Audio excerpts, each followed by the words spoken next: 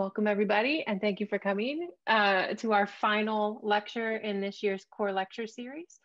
I'm going to pass the virtual mic to our own Jessica Handler, who will introduce tonight's speaker. And today's speaker came at the recommendation of Professor Handler, who is the professor in our writing program, and who has written 2 nonfiction books, including a memoir, and then most recently a novel that, as far as I can tell, it continues to garner awards every time I check Instagram, The Magnetic Girl. So if you've attended the lecture series all year, you'll know we've been trying to pick lectures that plug into the core broadly, but sort of are trying to encompass sort of the scope of our gen ed program. So we've heard from mathematicians who use math to talk about racial profiling in policing. We've heard from a scholar of W.B. Du Bois. And then most recently, the student choice of speaker was a trans activist who's local to Atlanta, talking about sort of activism. And then we wanted our final talk to sort of bridge from activism into thinking about the connections between art and the creation of art and activism. And so our speaker tonight is going to talk about, well, something involving narrative, which will sound familiar to those who have gone through the core from the beginning. So I'll turn things over to you, Jessica, and thanks everyone for coming. Thank you, Dr. Terry, and thanks y'all for coming. So hello everybody, and thank you so much for joining us for this final core lecture series for the semester. I am delighted to introduce you to our speaker, Jennifer Baker. Jennifer is a publishing professional of almost 20 years, the creator and host of the Minorities in Publishing podcast, and a faculty member of the MFA program in creative nonfiction at Bay Path University. In 2019, she was named Publishers Weekly Superstar for her contributions to inclusion and representation in publishing. Jennifer is also the editor of the BIPOC short story anthology, Everyday People, The Color of Life, from which I have taught, and the author of the forthcoming novel, Forgive Me Not. Her fiction, nonfiction, and criticism have appeared in various print and online publications. You can find her on the web at jennifernbaker.com. Please welcome my friend, Jennifer Baker. Thank you so much for that introduction, Jessica, and thank you for having me, Sarah, and everybody. Happy spring, happy almost end of April, happy almost end of the semester. Very proud of all of us for what we've accomplished, even if it's just getting out of bed. That's big in these times. So I'm gonna bless you with some PowerPoints, because that's how I roll. And I'm also a big proponent of the past and how important the past is to understanding our present and kind of seeing forth what the future is going to bring. So there will be some mini history coming in, but trust me, it all blends into the conversation at hand. I also want to note that there's going to be a couple videos. And in one case, the one video is going to be about 7 minutes, and that will have closed captions. The second one will be less than 3 minutes, so it's going to be about 2-ish minutes. And that one sadly doesn't have closed captions, sorry to say, but it was of better video quality, so that's why I went with that one. So you will kind of hear my voice and see these slides. And also, I'm a New Yorker, born and raised, so I tend to talk fast. So I'm really trying to pace myself, not do this thing that is just very inherent to my people. so if I talk too fast, or if there's anything that at least chimes in, feel free to chime in or kind of bring it up at the end of something that I can talk about and bring back to the conversation. And again, Jennifer uses she, her pronouns. So I'm gonna start sharing the screen.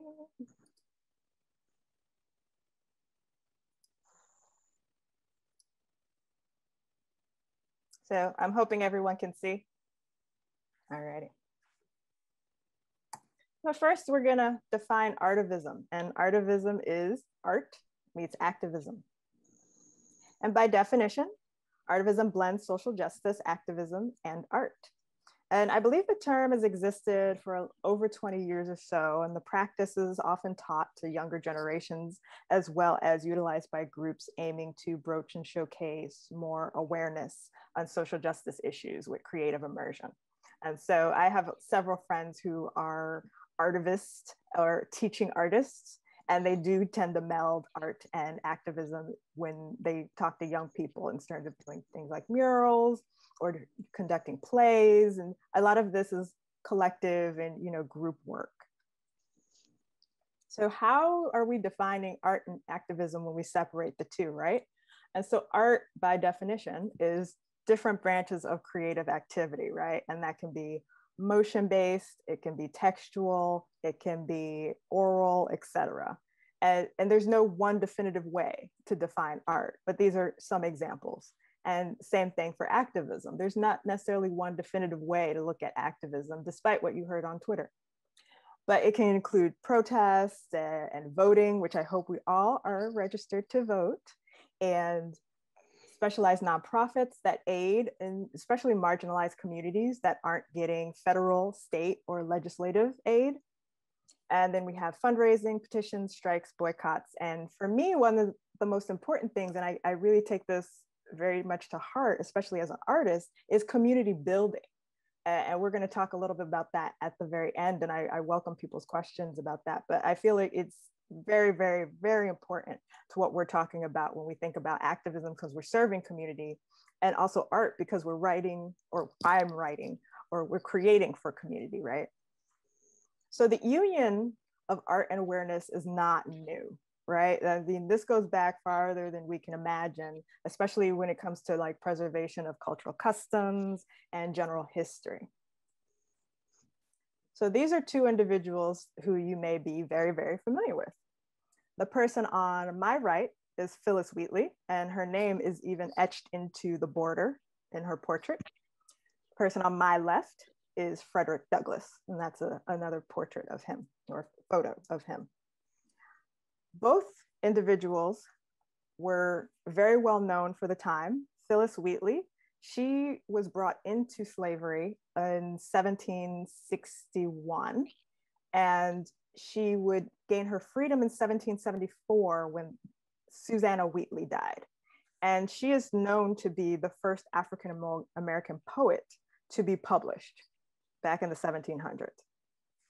And Frederick Douglass, again on my left, he's known as a great orator, activist, and abolitionist. And he was born into slavery in 1818, and he would go on to escape in 1838. And he would escape to where I am currently, New York State. And he would actually send for the woman who would become his first wife, Anna Murray, and she was a free Black woman at the time. And so also people may have read, maybe in an educational setting, maybe not in an educational setting, the narrative of the life of Frederick Douglass, his autobiography that was published in 1845. And that's like one of his most well-known works, obviously. And he talked very overtly about what it was like to be an enslaved Black man, and the violence and you know the danger that he experienced, and the danger of even learning to be able to become literate, and how that was extracted from the Black community. And it was a tool of oppression, of many other tools of oppression, right? So even in thinking of narratives of the self, how are we able to even express ourselves? And for a time, it was illegal to do that. It was absolutely not on the table for a lot of individuals. And so this also taps into the importance of us being able to express ourselves, us having the freedom to do that, and what kind of stories are we actually talking about? Be they literal in the case of Douglass, or symbolic in the case of Wheatley. And even in reading Wheatley's work, maybe it doesn't feel symbolic, even though it's poetry. Maybe it feels also very literal to you. Case in point, we're going to read some Wheatley. So this poem is published, I believe, 1773, and it's called "I'm Being Brought from Africa to America," written by Phyllis Wheatley. And I'm going to recite it.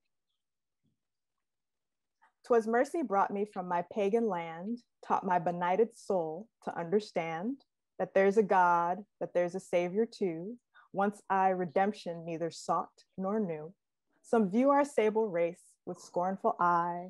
Their color is a diabolical dye.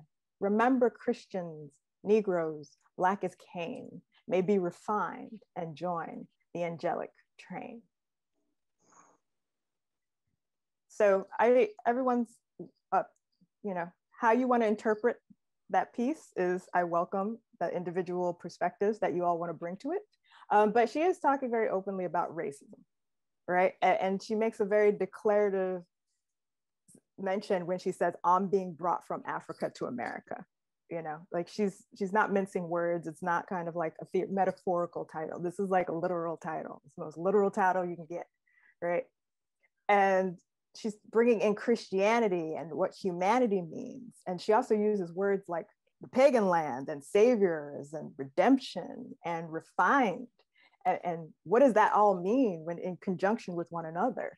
And what do you think that she's trying to express here? To me, it is very openly about racism, but there's other elements here. It's not a simplistic way there's not a simplistic way to look at what Wheatley is saying here, especially of the time and of her experiences, which I can't speak for, right?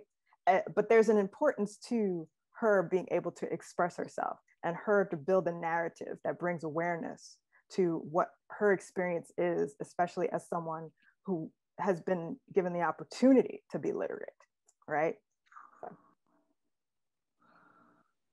So when do art and activism intersect? And that is a big question. And because this is a lecture, it's kind of a rhetorical question, right? But that's really up to the artists. And in cases like Douglas and Wheatley, who cannot presently speak for themselves, what they thought and openly said about their work in many cases, they were, again, pretty literal about what that means and what that was for them. Going to get into a little bit more history, friends. So we have a brief timeline, and please, I am not a historian by nature, but we are going to get into some Black history. Abolitionist movement, 1830 to 1870. Again, Frederick Douglass's work, most known work, 1845, came about in that period. About late 1700s to, again, late 1800s, which falls into this period, a lot of slave narratives were being scribed, published. Abolitionists were kind of promoting that work. It's not to say that that's the only time period that narratives by people who were enslaved were published. There would be more thereafter. But some of the ones that we might know the most that have been several times adapted, that might be pretty steady part of the educational curriculum. Those are ones that you probably saw during the abolitionist movement and even prior to that. Harlem Renaissance, which is one of my favorite artistic periods, 1918 to the 1930s. We had so many great writers come of age of this time. One of my favorites, Zora Neale Hurston, and I'm so glad to be able to work at a place that publishes her estate consistently. And so it's a big dream of mine to come to fruition. But a lot of the people published during the Harlem Renaissance, there were different camps. There are some who were just like, we need to talk about racism all the time. We need to talk about what's going on and talk about Blackness in relation to whiteness. And there are people like, I'm not interested in that whatsoever. No, thank you. And so, everyone was kind of contributing so many different things to the conversation, and there was a lot of elevation of Black thought at that time and a lot of investment in Black thought at that time. And this is like coming off of World War I, but we're still seeing Jim Crow laws, and we're still seeing segregation, and also the Great Migration is happening around this time as well, right? So some of these stories kind of interweave these things, these larger social conversations, into art in itself. So we don't necessarily separate these two things. Sometimes they really do come together. Civil rights movement, 1950s to 1960s. Jazz age is also happening, keep that in mind, prior and then during. And, we had people like Billie Holiday, Mahalia Jackson, Harry Belafonte, who, if they were not just using their music to speak to their experiences, again, narratives of the self, like how are they expressing themselves? They were also, if not were associated with many activists of the time, that they were actively marching and doing what they needed to do, and also being impeded on that too. Okay, sorry, someone's like buzzing my buzzer. I don't know why. So, so thank you for this. Black arts movement, bam. Black power movement, 1960s to 1970s. So Black Panther Party, founded about 1966. Black arts movement is kind of rumored to have started 1965 by Amari Baraka, when he opened the Black Artists Repertory Theater in Harlem. And so there are a lot of wonderful people who thankfully we still have to this day: Nikki Giovanni, Sonia Sanchez, who are part of the Black arts movement, and you know, Baldwin, Gil Scott-Heron, Yusuf Aman, and other musicians and visual artists of the time too. So, you know, there again, you see Black power movement, Black arts movement, when people are just like, we're gonna own our stories, we're gonna tell our stories, and our stories might be very critical of what's happening in the world. And it might be expressing my sexual identity, my gender, like what kind of expression do I want to kind of build in terms of, again, my community, and what does that look like? So all those things are coming into play.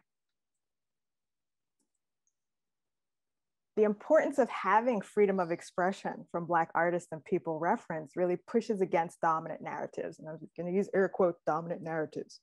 And those controlling a lot of the media that's minimizing other experiences while carrying over very problematic theories, right? And that includes the media. Case in point, Los Angeles Times. This may be a bit fuzzy, but you're gonna see a bit, you know, like firmer text in the next slide. Marauders from inner city prey on LA's suburbs. This was a headline in the LA Times in 1981. So I don't know if people saw, I'm a big on the Twitter for, you know, good or bad reasons. I'm big on the Twitter. But last year, September, the LA Times, they decided to reckon with an openly racist past. Writers contributed several pieces tackling specific discussions and articles and representations that appeared in the Times over the years. The editorial board collectively apologized and vowed to do better. From headlines to word choice to perspective, the ways in which national media have and continue to spin the stories around and about communities has had detrimental effects. And so folks may not categorize periodicals as art. You know, they might be like, no, this is like historical record, it's factual, it's not necessarily creative. But, you know, for the sake of this conversation, let's kind of lump it in depending on your thoughts on the matter. But it is still intuitive into how are we actually absorbing what's being discussed, especially if this is part of the record. So LA Times isn't the only periodical that's done this, right? And it shows why the importance of these autobiographical accounts, going back to Douglas and going back to Wheatley, are critical for the historical record and the preservation of those whose lives may be dictated by those who are in power. So this is what the LA Times said in reflection of the inherent bias of this particular article. Marauders from inner city prey on LA's suburbs, published by the LA Times on July 12, 1981.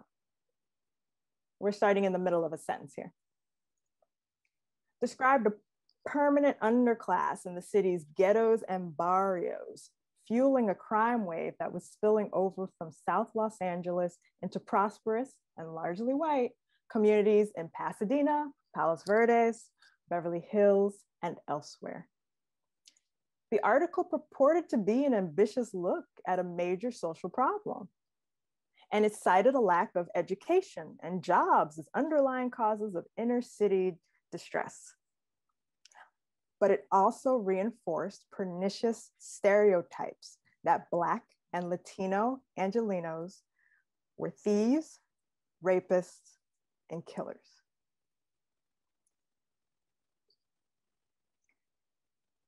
So the LA Times acknowledgement, it mirrors an attempt that the National Geographic, another very well-known publication, had made years ago when they cited offensive and ultimately racist depictions of communities worldwide. But even with the acknowledgement of the harm caused, there has to be additional critique, right? Along with more perspectives that are allowed to articulate realities not being conveyed. So once again, this circles back to the importance of the first person accounts, not the projections. The LA Times portrayed people as less than, they portrayed them as threats, and they portrayed them as reckless. And when these narratives are pervasive around marginalized communities, especially, emphasis on our narratives and the R in our narratives, they become even more crucial to build awareness. So how does art affect change and enact awareness? And that's another big question. And it's one with no singular answer. And when we consider how art works in all iterations, it can be inspiring, it can be illuminating, and it can be encouraging. And it can motivate people to learn more, or those who didn't think it possible to relay their stories. It could provide more context to short-sighted and biased accounts, such as those mentioned about in the LA Times. And it can also enact a larger understanding of how things could and should be. So I'm gonna switch it up. We're gonna watch a video. And I do wanna also note that the video I'm going to share, it may have some violent imagery. And so if that is going to be triggering or concerning for you, I welcome you to kind of look away from the screen or kind of pop something up all over the screen, rather than actually look at that imagery, because I can't tell you when it's going to pop up. It just kind of pops up sporadically in the 7 minutes that we're going to watch. There's also closed caption. This is the one that has closed caption.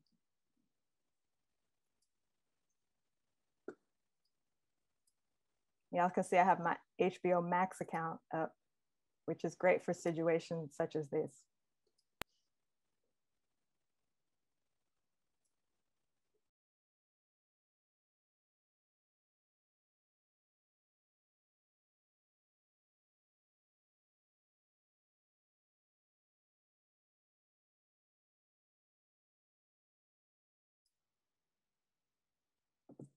So you just saw a bit from Black Art in the Absence of Life. That's a documentary. That's again on HBO. And if you have access to it, heartily recommend that you see it. So as you saw, in the summer of 2014, Kara Walker had a massive exhibit at the Domino Sugar Factory in Williamsburg, Brooklyn, which isn't too far from where I am right now. And the name of Walker's exhibit was A Subtlety, for short, and the longer name is Or the Marvelous Sugar Baby, an homage to the unpaid and overworked artisans who have refined our sweet taste from the cane fields to the kitchens of the New World on the occasion of the demolition of the Domino Sugar Refining Plant. And in the video, we saw and possibly felt the scale of that project, especially when you look at the Sphinx, the sugar Sphinx, and then the small children, and also the color contrast, right? Like the big white Sphinx, and then the children kind of further colored in black with sugar that she put all over them. And you hear from Kara Walker and also her contemporaries about the reactions to this work, how those on the outside, air quotes, may find this entertaining, whereas those who see it as a replica feels on a deeper level and comprehend the resonance of what we think when we consider the way the Black body was used to bring about white wealth. So as historians and scholars noted, community is not a monolith. And yet we do need to acknowledge that the experience of Walker's work, for example, has a very potent effect. And that's her intention too, right? And as David Driscoll, another historian artist in that video, said, the need for freedom to do their project is imperative. So what kind of awareness is Walker bringing when you look upon this figure? especially seeing her in contrast to the figure, right? What do you not know about what's going on, and what starts to kind of come to your mind as you experience the way that the people were experiencing it in the video, the kind of panning around and seeing the figures around the Sphinx, and looking at the way the sugar is all over the space. Like, what kind of experience do you get from that, just watching it or looking upon this photo? And does it change things for you? Does it change your perspective? Does it change, again, bring about a certain awareness that makes you think a bit more deeply about what can be happening, or what intentionality is coming from the artist, or what the use of sugar to talk about slavery? How's this like coming into your mind if you're kind of like really absorbing this? It's deep. It's pretty deep, and it's part of what I love about art, is that sometimes from our perspectives we may not really realize how deep we're going into a subject matter, or what that actually does to us when we consume it.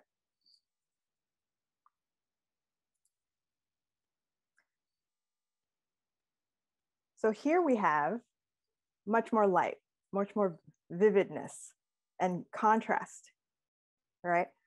So on my left is a portrait from Kehinde Wiley, and on my right is a portrait from Amy Sherald. And they're also in the Black Art documentary you just saw a clip from.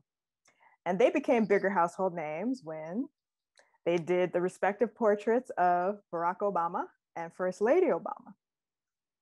And if we look at these examples of their work and their distinctions and their portrayals of Blackness and femininity and regality, light and the importance of it is spoken a lot in the documentary Black Art. And the need for light against the darkness is also symbolic of perspective. So if we have the light, or the opportunity to be in the spotlight to convey our art and ourselves, how is that part of building awareness through a wider lens of visibility? And when we no longer are pushed aside to cater to others' narratives, or how do we mold those that give full expression in life about bringing about more consciousness, be it of individuals or regions, or in contrast to the fallacies that are presented to us? To me, the power of art is in making us see things differently. And I think that really inherently ties into how we think.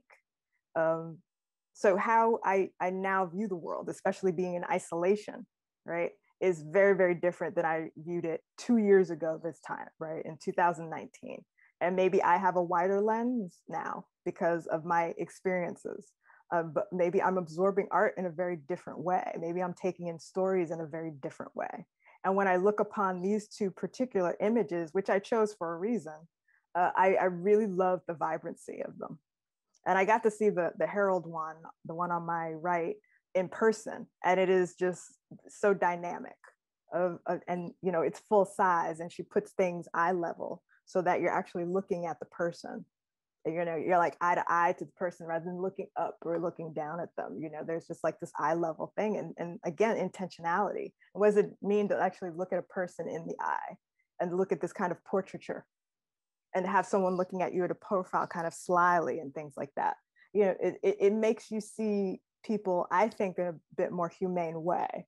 And not to say that I wouldn't have seen these two individuals in a humane way, but I think it recasts something for some people, right? When you actually just sit and absorb it and really take it in, and the scale of it and the colors and what it's beside or what's not, when you just have nothing around it.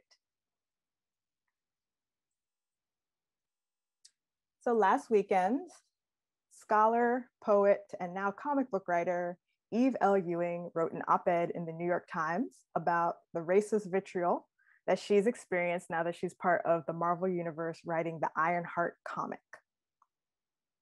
And this is a quote on the screen. Per Ewing, superheroes reflect our shared cultural mythologies, what it means to be good, to be courageous, to face unbeatable odds. But superheroes represent something beyond that. It's not only that if a little Black girl sees Ironheart being brave, they will understand that they can do the same thing because they look like her. It's that superheroes serve as a shared cultural mirror, paragons of what bravery even is. So the importance of Ironheart and many superheroes is that the depiction of courageousness is for the individual, right? Especially when it concerns the protection of one's community. That's usually what's happening in these superhero ones, is like they're protecting a larger swath of people from something that's like just an evil entity, a designated evil, right? And so that's a greater mission for a superhero, is being a savior of sorts. But what does it mean to see yourself as the one doing the saving and not solely the one needing to be saved? Inherently, there's a level of complexity and humility that is also required for us to really embrace and relate to anyone, let alone superheroes who are not infallible. But it is also in the kind of larger weaving of the story of someone who is trying to be selfless, but also in the complexity of what does that mean? And is selflessness really as kind of one note as we might think it is? Maybe it's not. And those are things that Eve L. Ewing is actually trying to really delve into, and to delve into it with more characters that are Black and brown, rather than kind of the pervasive white saviorism. What happens when we mix it up a lot more?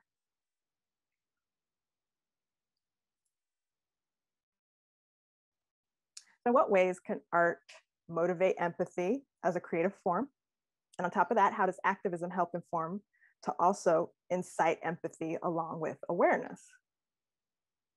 Well, for that, let's seg into activism for a little bit, right? Activism. 1917, East St. Louis, Illinois. So I don't know how many people have heard about the East St. Louis massacre.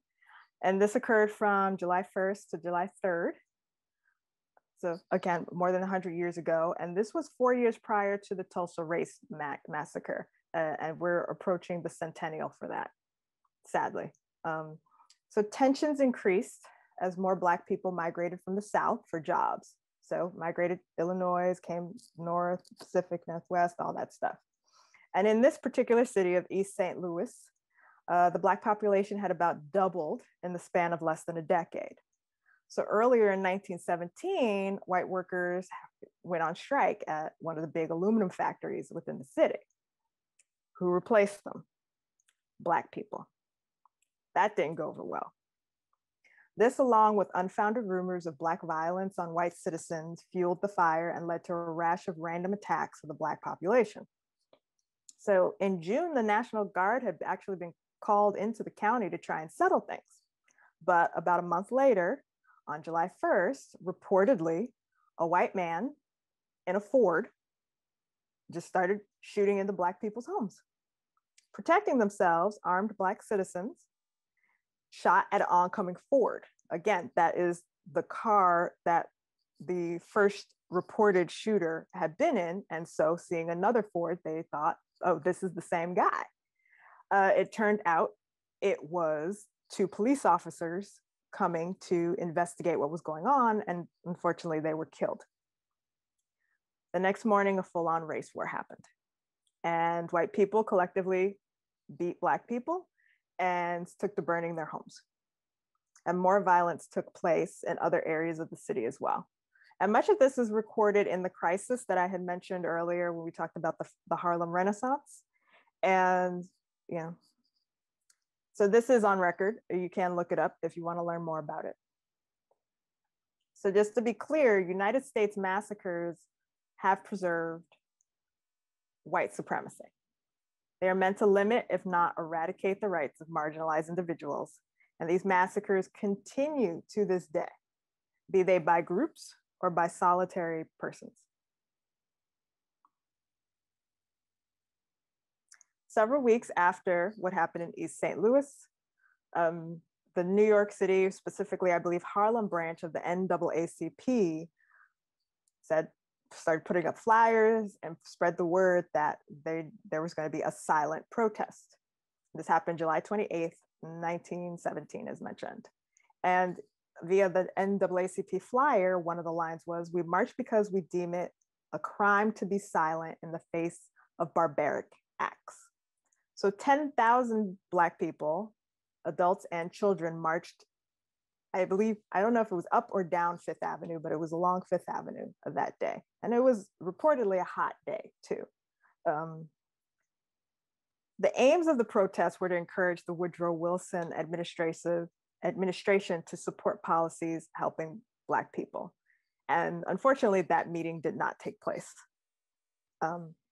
So while immediate federal support did not occur, the symbolic nature of and the numbers of people who gathered really talk about the importance of showing up.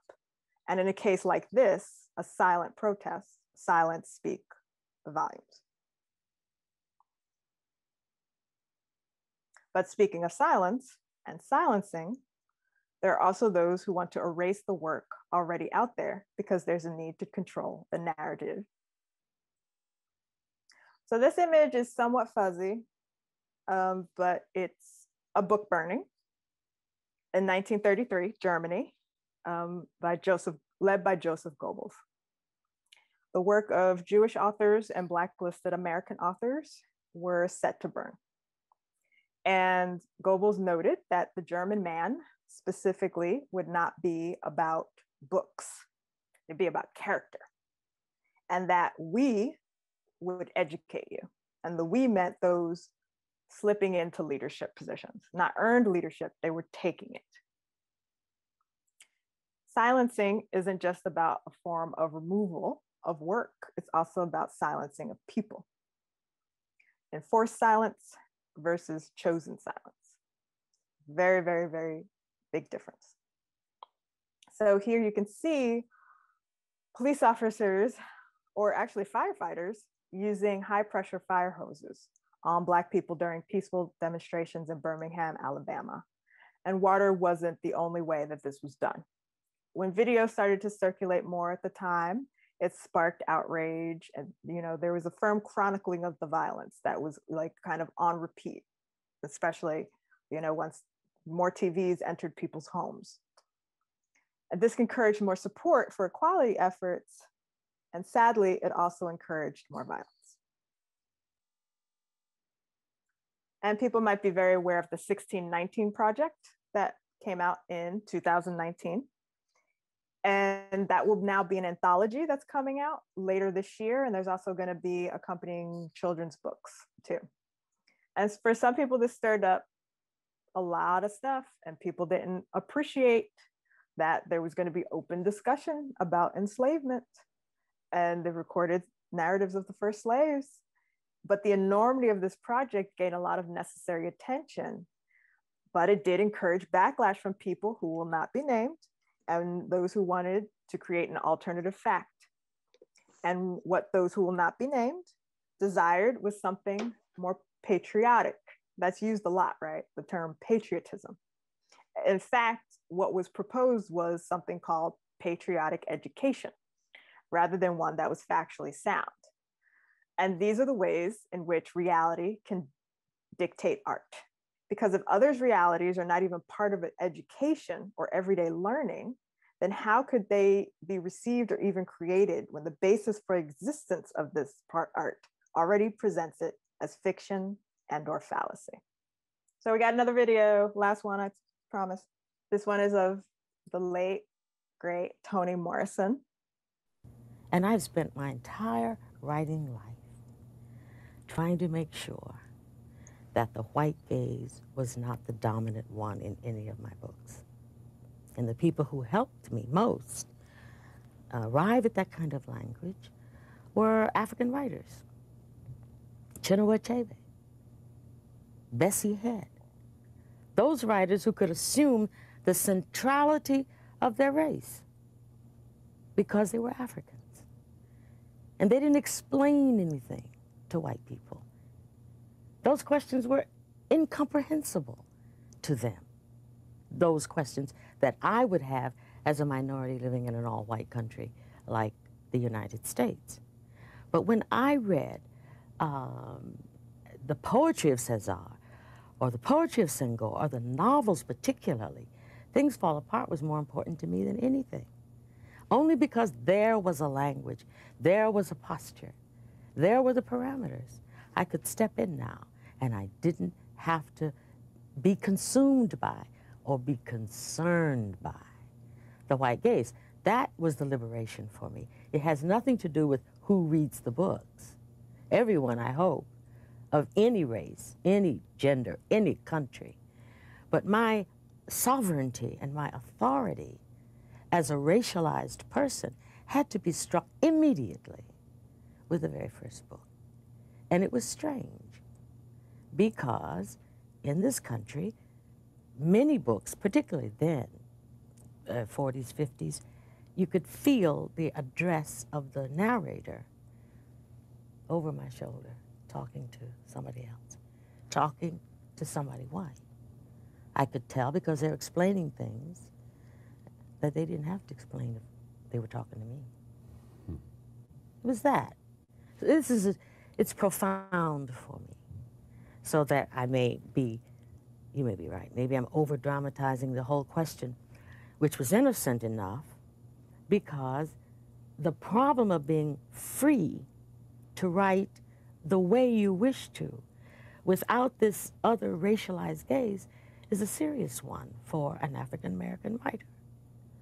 Very serious. We're at the home stretch, friends. You did it. So does awareness equal action? I don't know. I don't know. If you experience the work that we've briefly discussed or others that I'll mention later in terms of artists that I'll recommend that people should follow, I don't know how that has actually affected you. But as an editor, as an author, as an instructor, I often ask, how does XYZ make you feel? What kind of response does it invoke when you read, touch, witness, hear something that may totally contradict what you've known or fills in a gap you weren't aware was apparent? Again, for me, I want to be changed after I experience something. And that can be minor, it can be on a huge, deeper level, it can be profound. But I feel like art in every sense is an experience for me.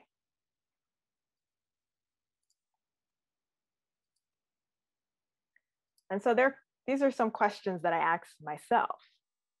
Am I an activist or an advocate or an ally or a community builder? Do I need to define myself or my work?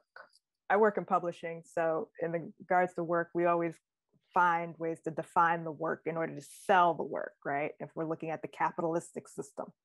But if we think outside of that into the, organic nature of creation or the nature of experience, do we need to define that? And do we always need to know what that does? But what does it kind of invoke for us?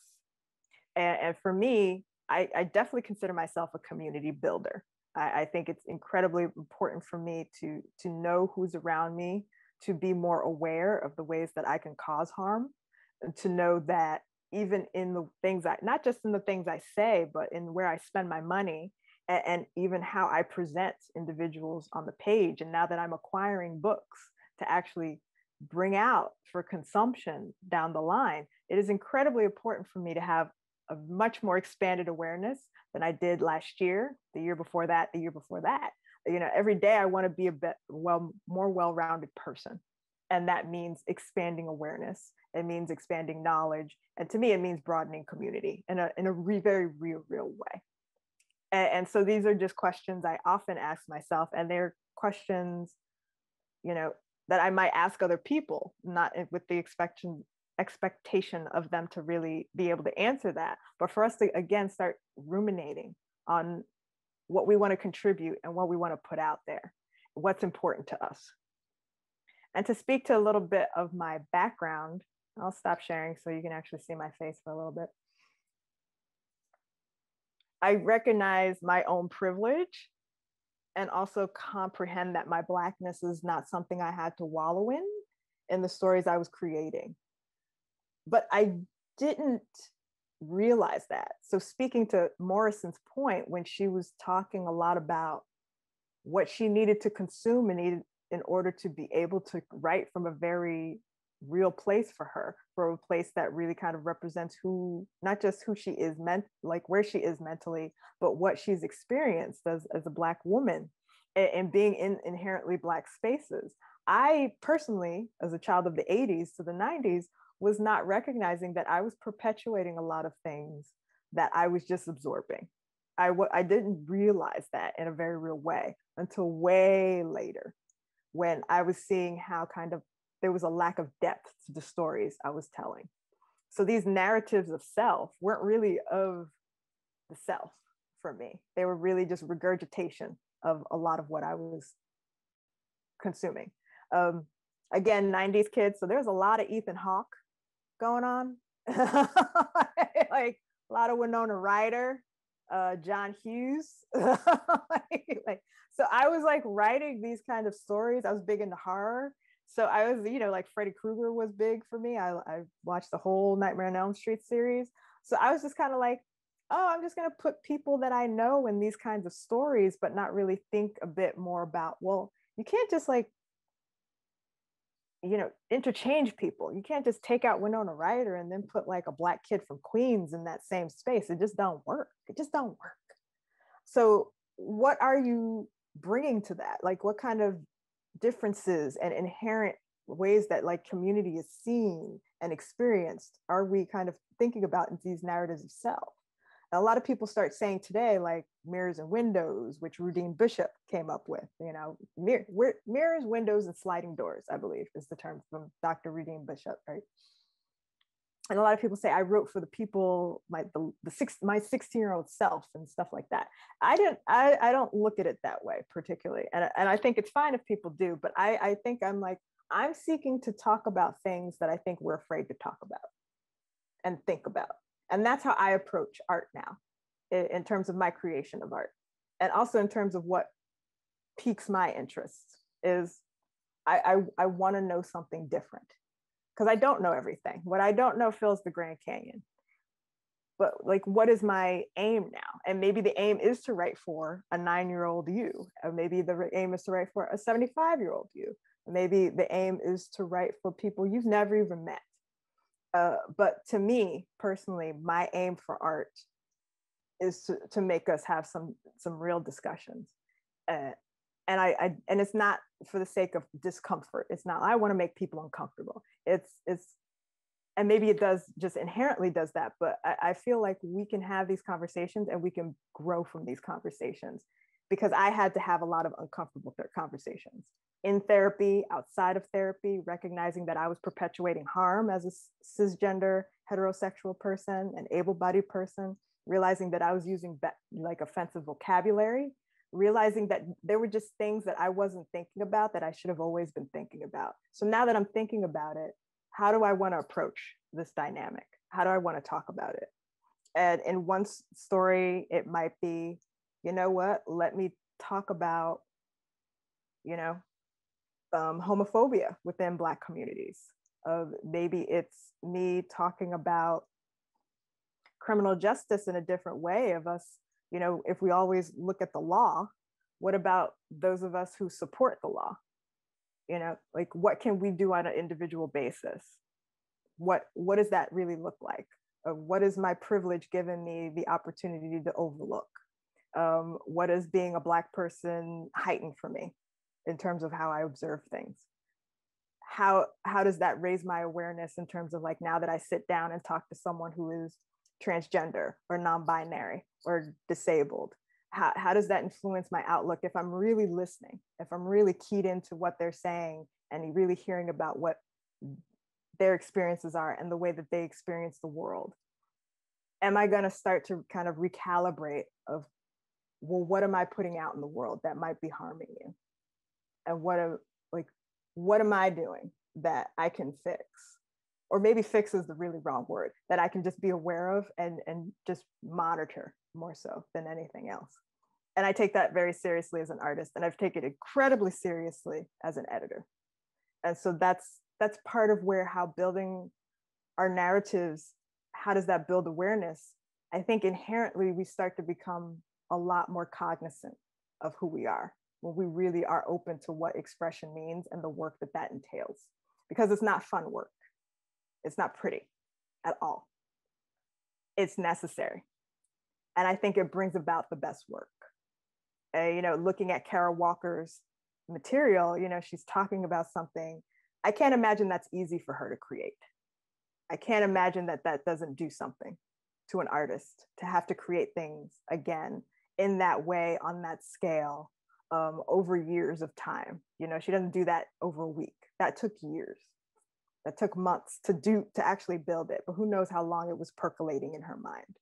Those things aren't easy, you know, and then to receive the criticism of people who don't get it or who are offended by it and all that stuff. Like, none of that is easy at all. So I will share my screen really quickly one more time, because I want to suggest that you follow some of these amazing artists or look into their work. And if not, read it, visualize it, all that good stuff. So they're authors, journalists, photographers, poets. Love me some poets. Titus Kaphar, who he won a MacArthur grant, his paintings are just you have to see them. I can't even describe them. They're just so amazing what he does, and it's very potent. And it was kind of weird because I don't think he was in the Black Art documentary, because I watched it a couple times, and I think maybe his art might have been kind of swept over, but he wasn't in it. But he's a very amazing painter who does portraiture and really takes a different spin on it. It's really great. But Min Jin Lee, Anjali Enjeti, who Jessica also knows, is amazing. Jasmine Ward, Anne Maile, Alok Vaid Menon, Reginald Dwayne Betts, Shazia Sikander, Zain Jukhadar, Dawood Bey, Joy Harjo, Felita Hicks, Viet Thanh Nguyen, Shelley Nero, and Titus Kaphar. And again, these are just some artists. There are obviously billions around the world over that I think everyone should follow, but these are just some people I think, you know, again, they encourage really deep thought. And some of their stuff, you know, yes, it's entertaining, but it's also very informative how they do bring both together. You know, like Pachinko by Min Jin Lee, it's historical, it's character driven, it's beautiful. They're just so many amazing, wonderful artists. So I thank you so much for being with me this evening, and for, you know, listening, and for being open-hearted, because, you know, that's a big deal too. And I really appreciate you sharing space with me and allowing me to share space with you.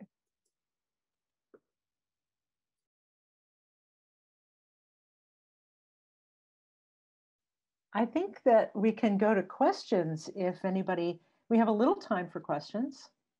Who would like to kick that off? So, I'll take a digital hand or an actual hand. I am so crazy excited. Can I have a hand and a shout out? Hi, Elizabeth. Hello. Thank you so much, Jennifer, for that talk. I'm excited on so many levels, having lived in Greenpoint and Williamsburg and driven past. Yay! I'm a New Yorker. You know, so many levels. I'm in the arts, the subtlety, all of this. You know, Kara Walker, following her career from when she was very, very young. I mean, yeah, just amazing. I was wondering what you thought if you had seen, you know, Sarah Lewis's talk maybe 3-4 years ago. I think it's a TED talk that she did about images shaping our understanding of justice. It's something I had not seen. I knew about her, but I kind of stumbled across it, and, you know, thinking about the image of Frederick Douglass, and I learned in that, which I didn't realize, that he was the most photographed person in the United States in his time, of anyone, more so than Lincoln or anybody. Not the most photographed Black man, but I was like, image and images shaping justice. And I wonder what you thought about that. That may be a longer conversation, but anyway, I think you're amazing. Oh, it's so kind. I'm gonna have to watch that TED talk. But I, you know, that is a great question, because again, I'm obsessed with museums. I always go to museums when I go to another state, city, country. I'm just like, let's go to the museum. And they're just like, what? I'm just like, yo, we can spend the day there. It's going to be amazing. And so for me, I'm always interested in kind of like archival, the way places archive things. And that's why I love museums, because I'm like, I feel like museums tell a story of what they want us to see, right? Especially tourists, because museums are kind of for tourists, not necessarily for like people who are from the place, right? So when I went to Singapore and when I went to Malaysia and I looked at the layout of how they actually talked about and what they actually presented in terms of their history and how it's organized and how it's curated and for the experience of like, oh, you go up here and you go down there and then you experience this and da da da da da. And I always kind of pay attention to what's biggest on display and then what you kind of have to really look at. And it makes me think about the ways that, you know, like you're saying, Frederick Douglass was the most photographed person. And I think about PR. I constantly think about PR in regards to, especially activism, especially when I was like learning more about like why Rosa Parks was the person for certain things and not like Claudette Colvin. You know, it's like, well, why did they pick her and not her? It's like PR. Oh my God. And so I'm always kind of like wondering what I'm not seeing too. Just super quick. One of the things that Lewis says is that it's not, and I mean, I worked in museums for 24 years, and she says, it's not that museums reflect culture. I was like, okay. It's that images drive it. They drive the bus. And I'm like, okay, my entire job is now rethought. But anyway. Right. No, that's right. That's what it is too. I mean, I feel like the African American Museum is really like about that like history and stuff, but it's still driving it through what they chose. So I feel like, you know, when you kind of sit and really absorb like what the imagery is and actually like look at kind of the placards and describe what it is, like I think it kind of builds awareness of, for me personally, of past and present. For me, I really look at like the dates and like, oh, that's what that was like then, and then I start to trying to see it how it is now or how I think it is now. And so I kind of always juxtapose things when I look at imagery. That's just how my mind works in that regard. So, Dr. Ibrahim Begovic has a question, I believe. Thank you so much for your really interesting talk. There's something that I'm sort of trying to work through in my head, and it's something that really interests me. And I also thought that a lot of what you said are things that I talk about in my narratives of the self classes at Oglethorpe. I just talk a lot about these cultural influences, how we're all a product of our culture, and we have to think about like, you know, where the self and the authentic self, I guess, starts, right? Like within all of that mess of advertisement, right? Marketing, right? And I just am so bothered. Phyllis Wheatley's Christianity and the voice of, like, for example, we teach Beloved and Toni Morrison, and you have Christianity, and then you have African, like ghosts of African myth, and how those two blend together, and to what extent is this an authentic new experience for African Americans? Do I make any sense? Like, for example, because Christianity was used as, it was part of the driving engine for the justification of slavery.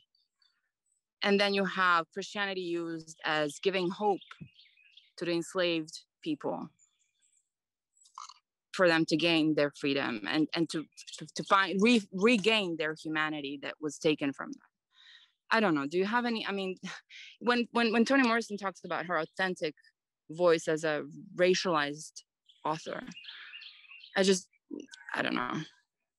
Any so thoughts? You're talking a little bit about assimilation and how that affects it.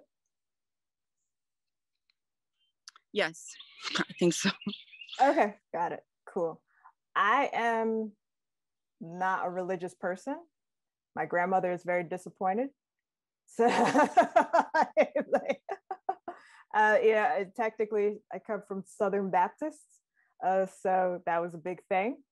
And for some reason, the religion divide starts breaking up in my family, and so certain things that are like kind of very tethered to religion and like that symbolism, I don't always get. Like Updike, he uses biblical stuff a lot. And that would just kind of go over my head until I was in class. And I was just like, oh, they're like, oh, there's always biblical talking. I was like, why don't you just say what he needs to say? I don't know what to say. And so I know from my grandparents, being from the segregated South, they're in Aiken, South Carolina. Church was really what bound them to community. And they were religious people, especially the women, the elder women in my family. But that was really how they found community. And it actually kept them tethered to their community until their end of their lives. And so I see how it molds too, and it's utilized in a different way when you start getting into kind of like the secular nature of certain aspects of religion. Again, I'm ignorant into like the specifics of it, but I can just speak to how much it influenced and meant to my family. And I recognize that is also something that is enforced and then becomes modified for the way that cultures might be able to utilize that to come together and to find joy and to just find a level of stability and to find an outlet, which for me is art.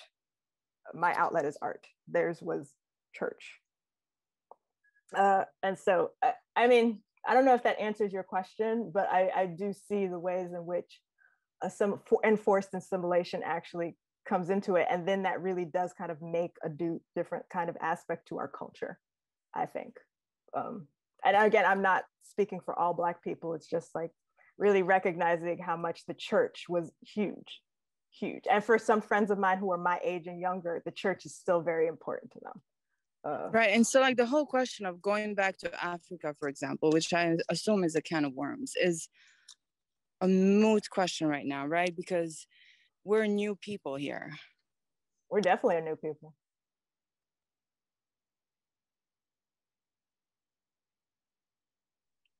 Do we have other questions? We are ready for that. I have one. Maybe I should do the last one. What do you think, Sarah? Activism is hard. Art is hard. Both of these things are hard. And I really appreciate the list of who to read and who to watch and who to follow, as well as how to be active, how to contribute to your community.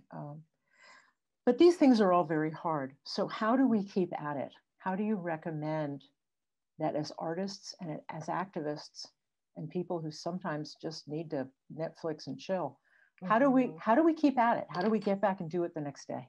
That's a great question. And I was talking to someone who's trying to get into publishing, a young woman in her early 20s, and I think she's right out of undergrad in this regard. And she was raring to go. She like wants to get into publishing and change the world and change the industry. And she's just like, I'm ready to do all the things and da-da-da-da. And I said, well, maybe you should just learn the job. I was just like, literally, I was just like, do you want to join all these committees and do all these fights and be the people's Latinx friend? And I was like, do you want to do all that? Or do you want to learn the job and then figure out what that means for you after that? And this was the phone, but then there was a pause. And I was just like, oh, it's happening. The wheels are turning. Because I think people they think I can't not be active, but I'm always like, well, what does that mean? I don't go to a protest every week. I go to protests, but I don't go every week. I do not have the physical or mental capacity to do that every week. My job in and of itself enforces capitalism. I'm not unaware of that. I know that. You know, like, and at the same time, I'm also really focused on helping bring about the stories of Black people and bring about stories that I think are really, really important, and really giving them the support as an editor and as a cheerleader, right? And that's Right. one level of it, right? And then I do my podcast, which to me is about providing a community resource, because I knew what was important to me. Again, if you follow me on Twitter, is sharing information. I said, knowledge is power. If I share information, I don't want anyone to not be aware of how things work. So I'm accessible. People can email me. People can ask me things all the time. But I kind of had to make this boundary of, this is what do I want to give to the community? And what is actually, what can I physically actually do? I can share information. I can be a resource. Mm-hmm. I can find resources. I can be that person. I can be a conduit in that way. Yeah. And then I can do my approach, I can make my donations, I can do, you know, this, I can teach, I can mentor, I can do other things within reason. But my main focus is always making sure that people who don't know what the art world is like, I want you to understand it. I want you to be able to advocate for yourself. I want you to understand how this industry works. Yeah. Because as artists, you need to know that, because you come in and you might think something and then who knows what happens. And so that's my recommendation, is just like, what is important to you? Like, maybe it is being a boots on the ground organizer, in which case maybe that's where your energies go, you know, and maybe it is just being an artist and figuring out what your art does. And maybe it is just being a cheerleader for other people. And maybe it is just building your community and working on yourself. Just straight up, just work on yourself rather than try to change the world. All of these things make differences. And I don't think people realize that. I think, yes, we need people at protests, and yes, we need people to vote. Please vote. Yeah, do everyone vote. Everyone vote. Yeah. And we need all these things. We need all these things. You cannot do all these things. So what does that mean to you? What is important to you? And then focus on that, which is why I told that young woman, I was like, maybe focus on the job and figure out where you want to align yourself in the larger sphere of things. That's a great answer. That is an ideal answer. And I will take that to my classroom and to myself as well. It doesn't mean I always follow it. I have to admit, I'm just like, I'm gonna be a beacon of wisdom. Meanwhile, you're being a beacon of wisdom now. You can take, like, not do it tomorrow. Yeah, I haven't slept in 2 days. Thank you. Thank you so much. Thank you. This was great. This was fantastic. I turn it back over to Dr. Terry, who will just bid you all adieu. And thanks again, Jennifer, for sharing your time with us and your experience with us. And I hope other students and faculty will benefit from it too, as we sort of curate our collection of lectures this year. Yeah. Thank you so much. I really appreciate everybody here. And thank you. Keep safe, everybody. Y'all take care. Bye. See ya. Bye.